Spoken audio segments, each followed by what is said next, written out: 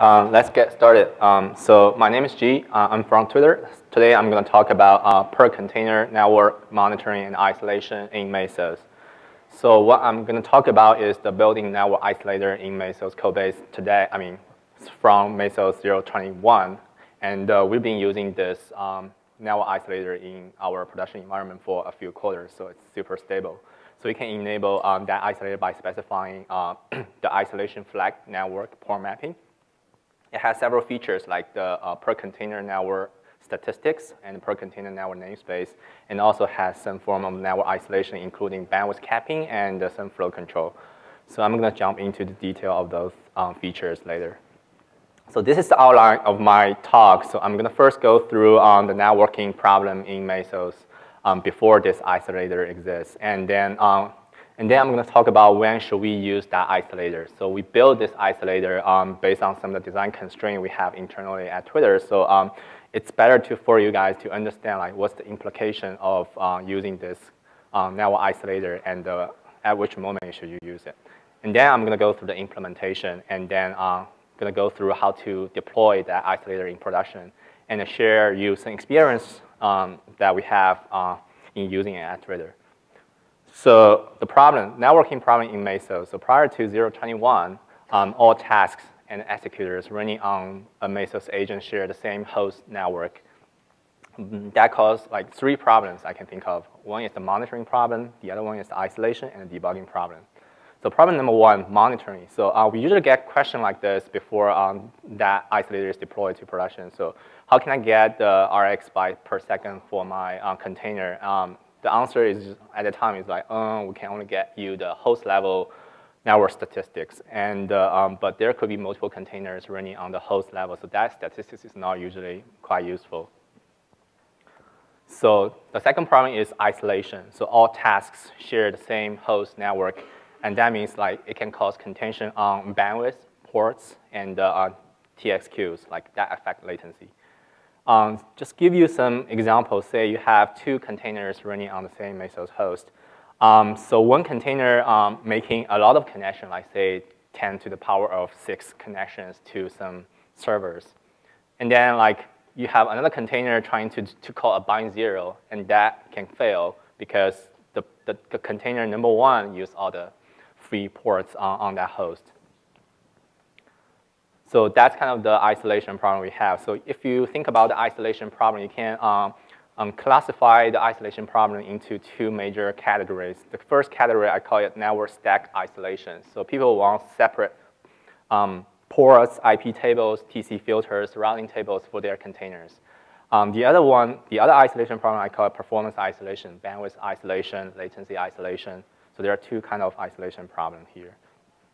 The number 3 problem is for debugging. So we usually get those questions like, how do we do this for my container, like modify the IP table to simulate network failures, or like modify TC filter to simulate a slow network, or like run TCP dump or netstat just for my containers, not all the other host services.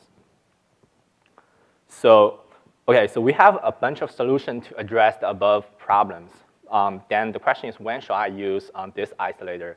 So I think there like, I want to mention like, if you want to use this isolator, if you're using Mesos containerizer, so it's only for Mesos containerizer, and you want to use this isolator if you do not have enough routable IP in your data center.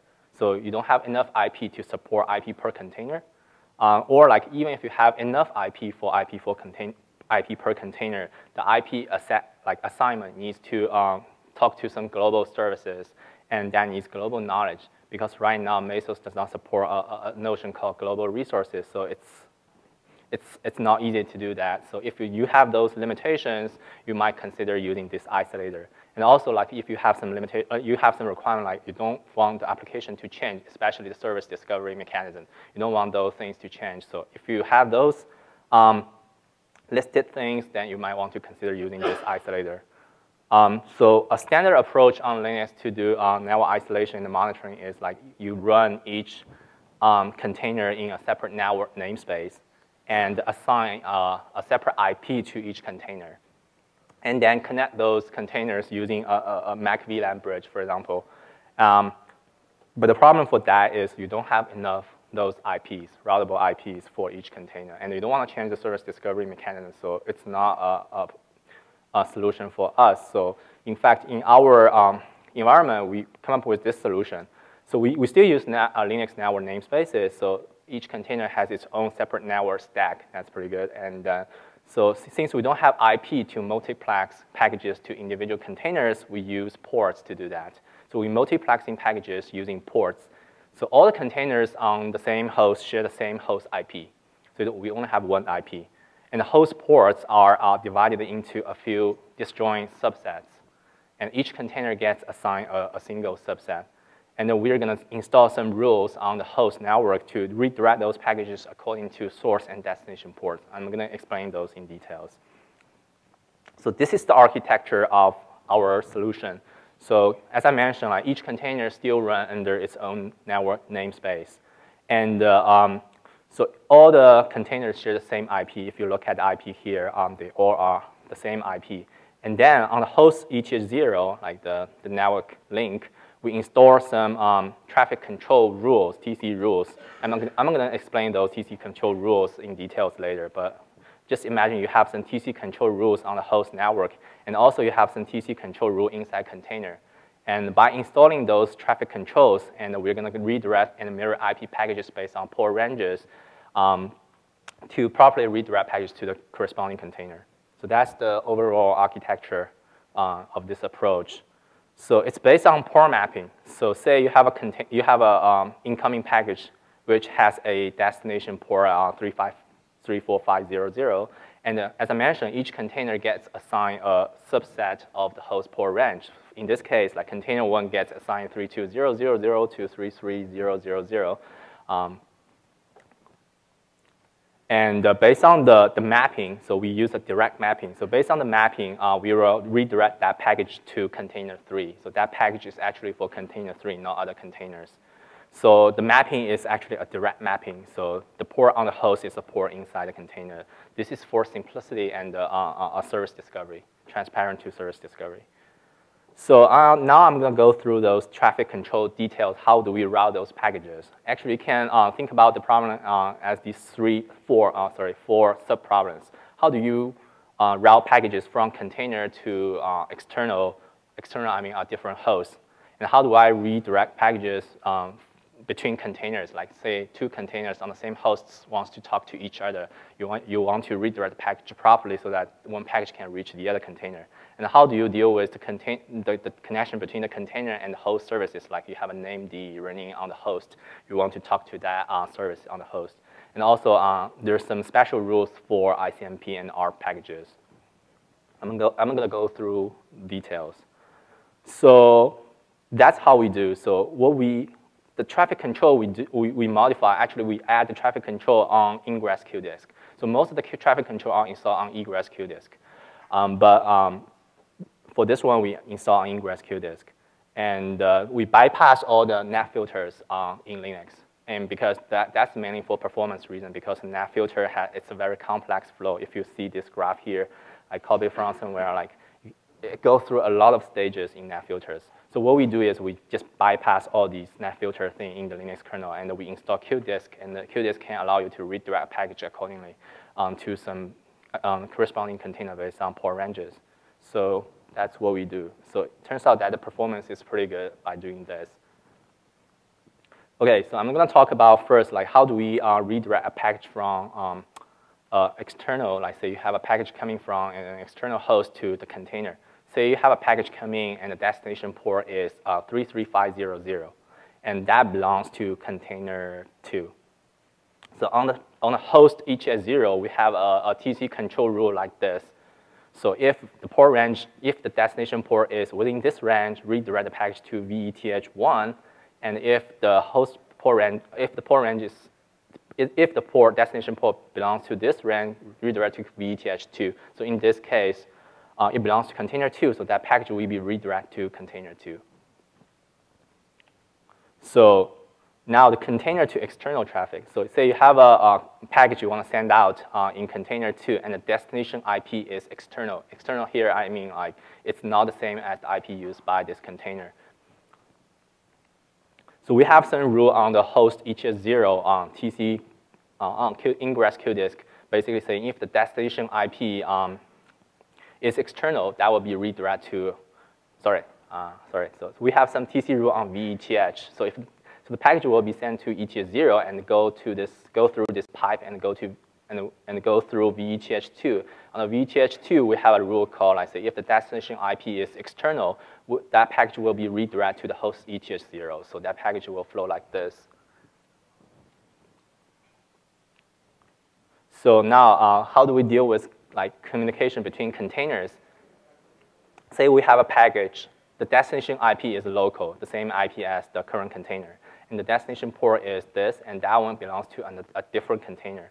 So what we do here is we install some TC inside the container, TC rule inside the container as well. So basically, in this case, we have some rule like if the destination port is not belong to this container, that will be redirected to the ETH0 inside the container, and that will go through the pipe. And on the host VETH, we're going to check whether the destination IP is local or not. If it's local, it will be redirected to the loopback on the host.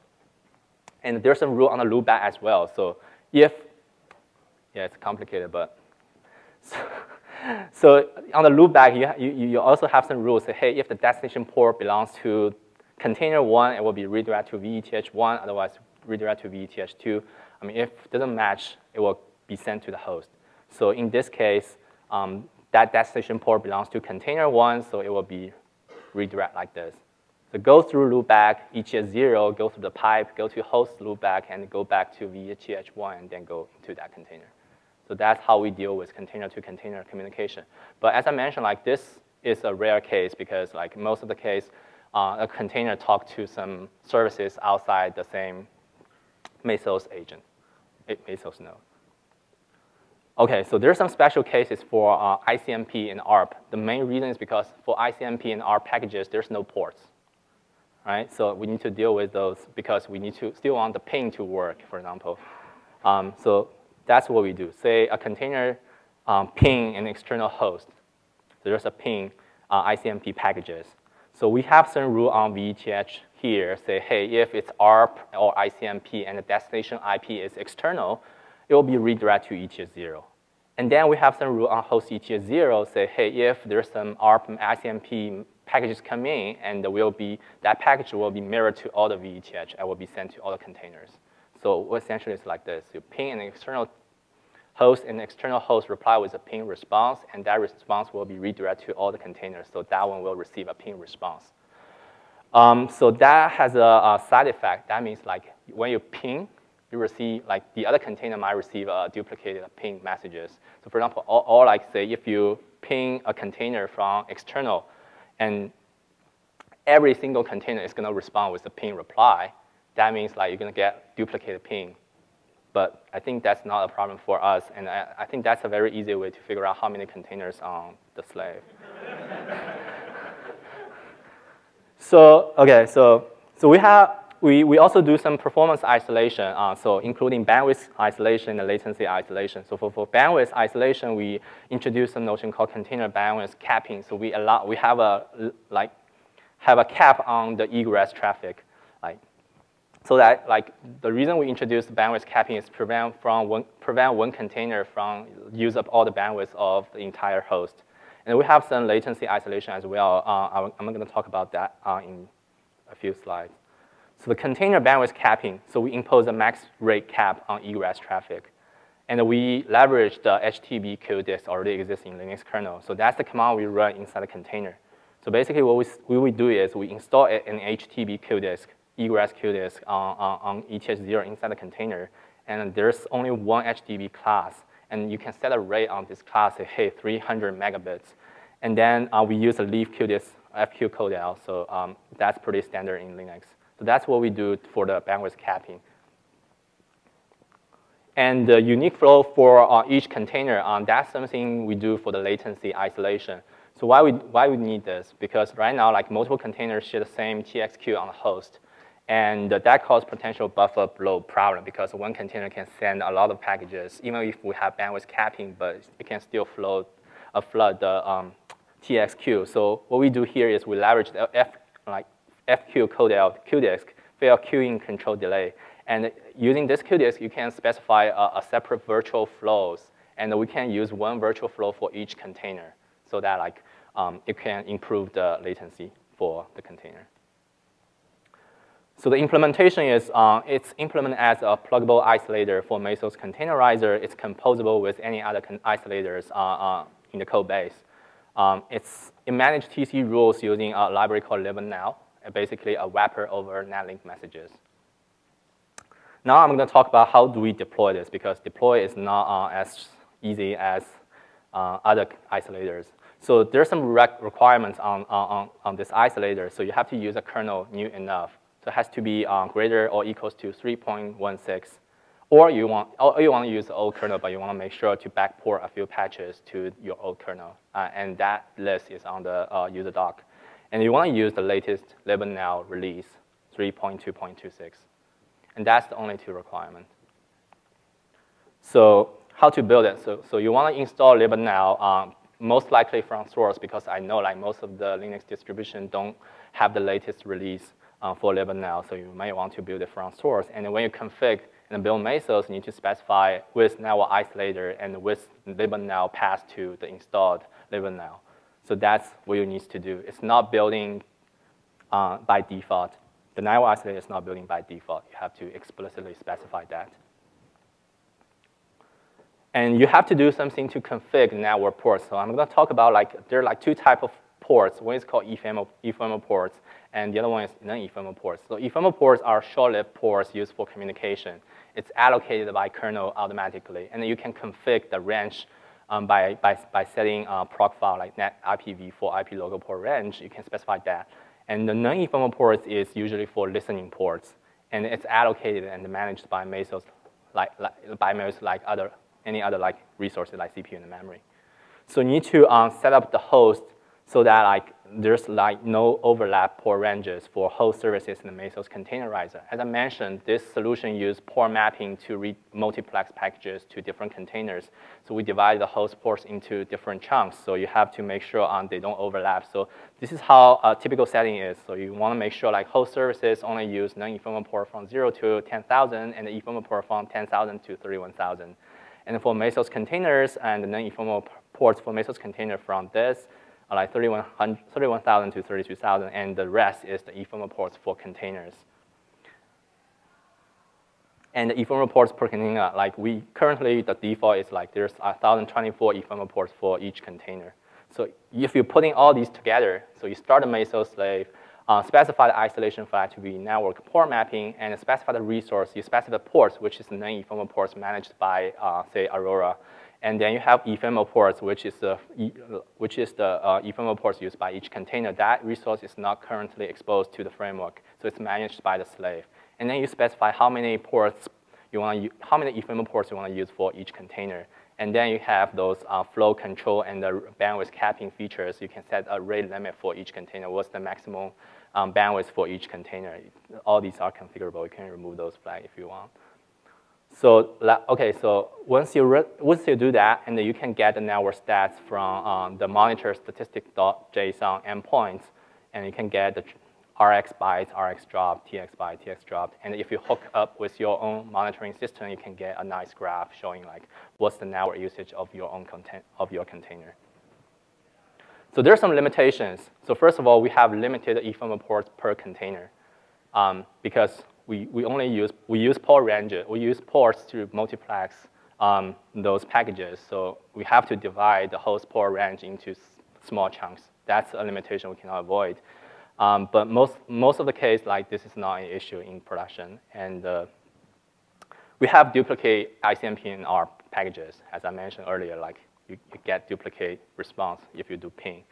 And there's some performance impact as well, but because you have additional hops for each packages, and there's some lock contention on ingress QDisk in the kernel. But I mean, from our experience, there's like performance is okay for our traffic.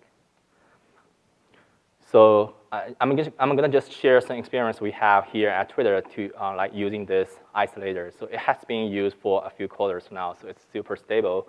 And we have very few issues encountered when rolling out this network isolator. So most of the issues are caused by application bugs in using ports. So I'll give you some case studies. So for example, like one case is like someone complained like some Mesos tasks have ports blocked. Turns out that they hard code some non-ephemeral port in their code, like say 80 or like 1024. And previously, so the bind will succeed inside the container namespace because each container has its own namespace. The bind will succeed, but it will not get any traffic because that port is not part of the port assigned to that container. So the traffic won't be redirected to that container. So the solution to that is you have to request ports from a scheduler like Aurora. So the other case we have is someone complained like some integration tests running in a task are flaky. Turns out that like they try to find a free port to use for local service ports. Like they just want to call bind 0, but they don't call bind 0. They just call bind 1024. If it fails, try the next port, and try to find a free port to listen on. But that turns out that code is totally buggy, so you should not use that. If you want a listening port, just call bind 0 to get a port. So another case is like we got address already in use when making, some service got this error when making connections. Turns out like they're making a lot of short-lived connection to a service IP column port to a same service. And they close the connection before making a new one. So they thought like they are okay because they just maintain one connection at a time. But turns out like TCP has this timed wait. So when you close the connection, that socket is still there for like 2 minutes. So it will run out of ephemeral ports pretty quickly. So the solution to that is to ask them to either use one connection or really limit the connections. All right, so that's pretty much my talk. So the summary is like, consider using this network isolator if you don't have enough routable IPs and you need application transparency like service discovery. And to run this, you have to have a pretty new kernel and install the latest libnow 3. And that's it. Thanks. Oh, sorry. I have some acknowledgement. So thanks to all these guys from Twitter to working on this project and all of them who participate in this discussion. Yeah, thanks.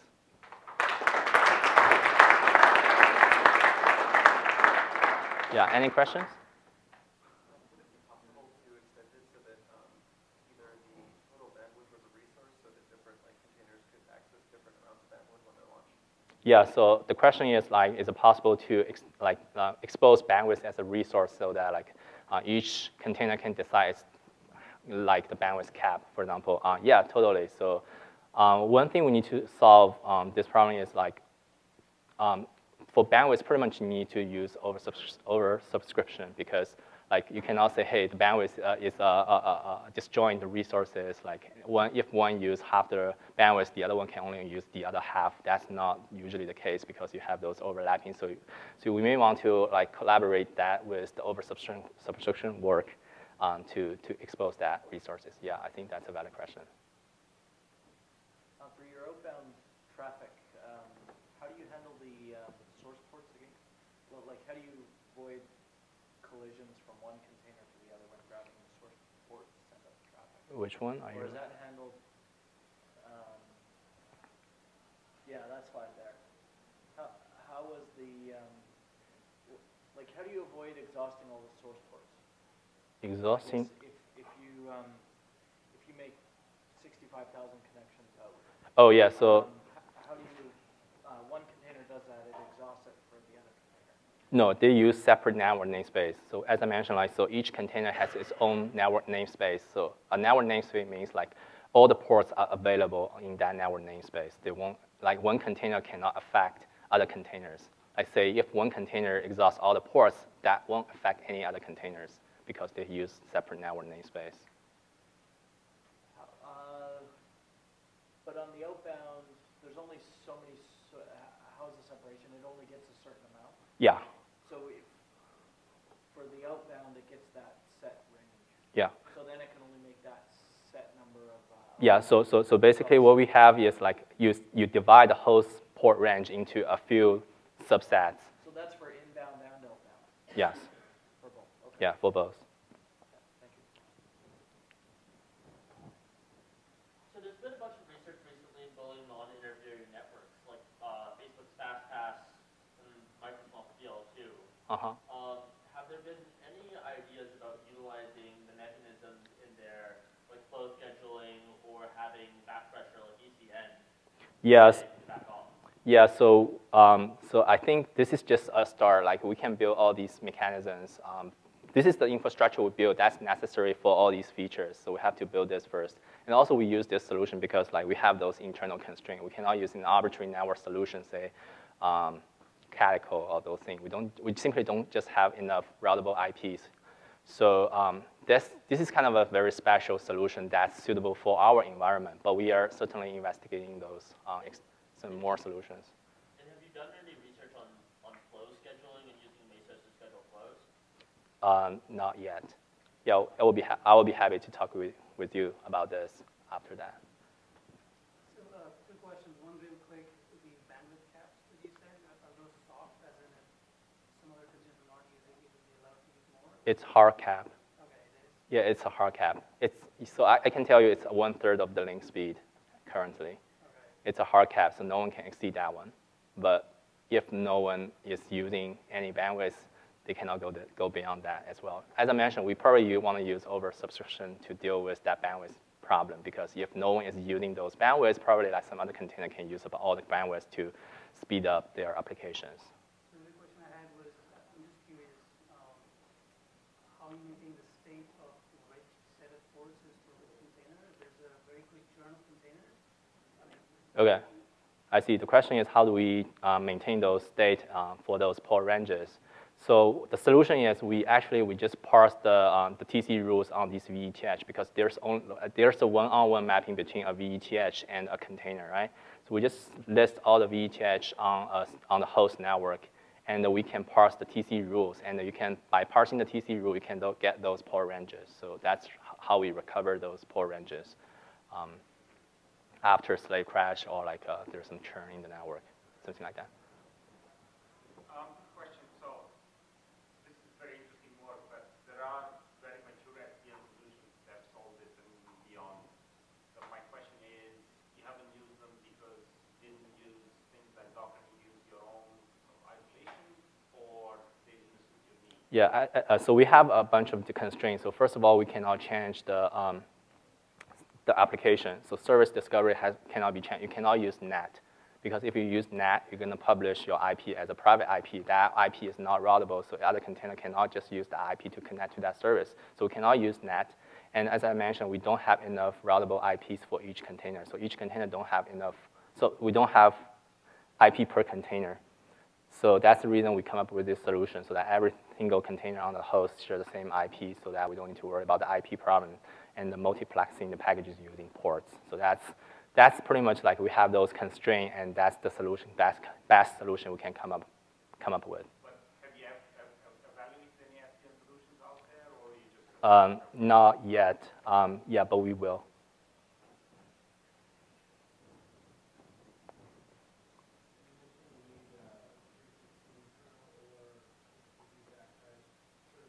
Yeah.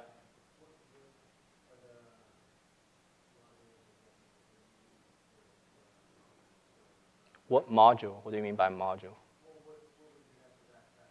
Yeah, so there's a list on the user doc. We have a link to that specific patch. I think some patches about, like, say, for example, there's one patch in Linux 3.15. Before 3.15, you cannot set the MAC address of a loopback device. So we have to get those patch into the Linux kernel you run, so that we can use this solution. Can you speak? I cannot hear you.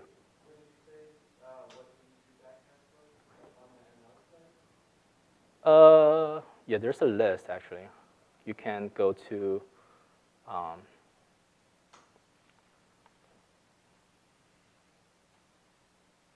yeah, so I have a link here. If you go to the doc, so these are the 4 patches you need. Yeah, so these are the 4 patches you need. So the latest one is in 3.15, so if you're using 3.16, it should be okay.